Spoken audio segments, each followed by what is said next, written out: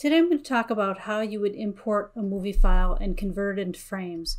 In this example, I'm finding that I shot a video and I actually need some stills to go along with it. So I'm just going to go to Photoshop, File, Import, Video Frames to Layers. You can also import directly from a device. And I select Movie. That's my movie file, open. And I can do from beginning to end. I can do a selected range, selecting an in and out, or I can do beginning to end, and either way I can select the number of frames in between each still. So for example, I'm just going to pick 10. If it was a longer video and I just picked 1 or 2, sometimes you're just going to end up with a huge file and you're not going to really need all those frames. So I'm going to go with 10 for now. Okay. And you can see that all these layers have been imported as stills. So then I just go through, select what I need.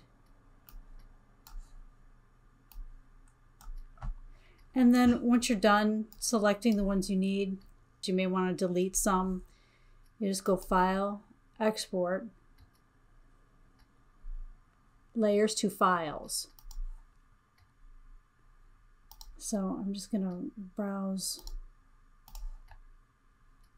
my destination, open, and I can assign it a prefix. So I'll just say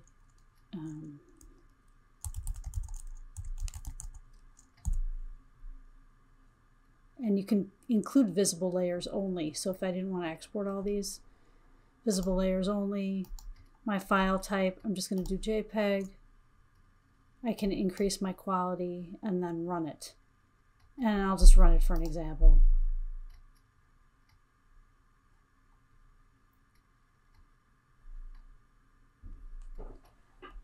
So we'll see how long that takes.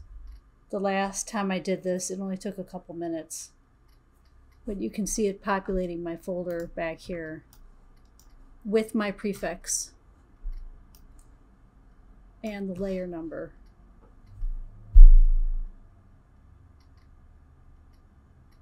And my layer number suffix.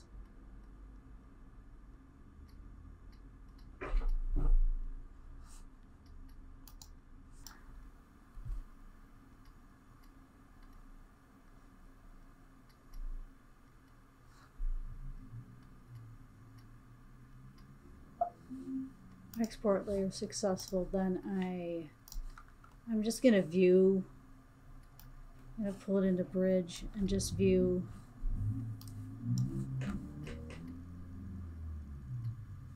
But that's pretty much it, how you would export an MP4 or movie file into Photoshop and create stills.